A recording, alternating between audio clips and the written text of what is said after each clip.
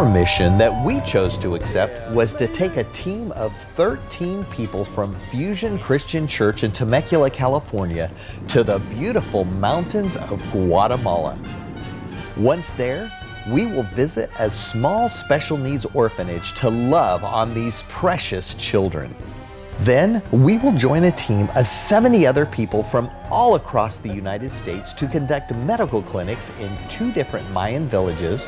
We will start construction on a middle school and a high school, as well as host a 2-day kids camp in the village of Pila. Here is our story.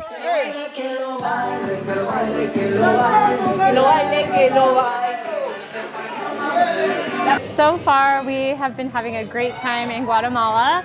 Yesterday, we got to visit a small orphanage with kiddos who have really special needs there, and we got to spend so much time with them and see the joy on their faces. It really humbled us to just know that God is really working in our hearts, and we loved being able to help them.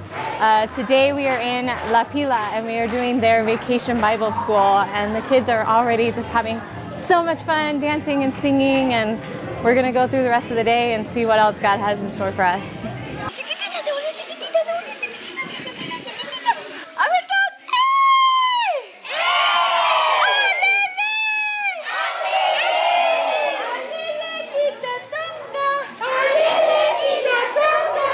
So you have to think, in any ministry, in any missions work, somebody always has to lay the first brick to get something built. And today we get to be part of laying some of the first bricks for these kids that will eventually graduate high school. We'll never get to meet them, but they're going to have a better education, learn about the Lord. It's going to be amazing, and we get to be part of that. 1, 2, 3. Go, Pop! Oh, come on, Zach! Here I am.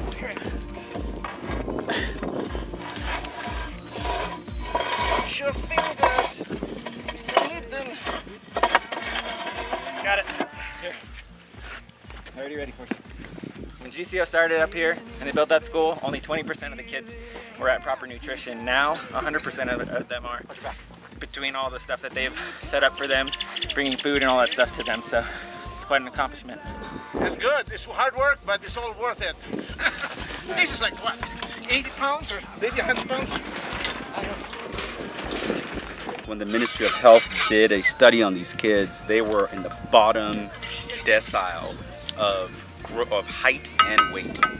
So we started with a feeding program, we started with an education program, we did the water purification program, and a couple of years later, the Ministry of Health actually came back and weighed the kids and found that they actually were in the 60th to the 70th percentile in height and weight. And we were seeing less dropouts and better attention from the school teachers that were telling us.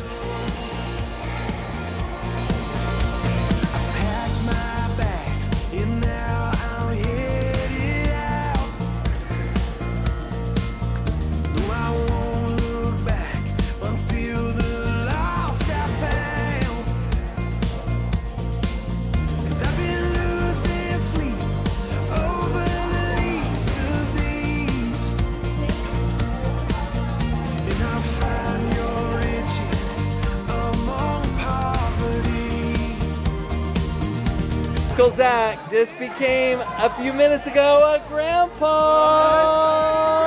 He ain't proud. No. Woo! I'm excited. I hope you got a lot of money, buddy. I'm gonna go home and get another job. Get another job. You're a grandpa now. Probably work at Mickey D's. Yay! Probably, maybe In-N-Out. I don't know, something.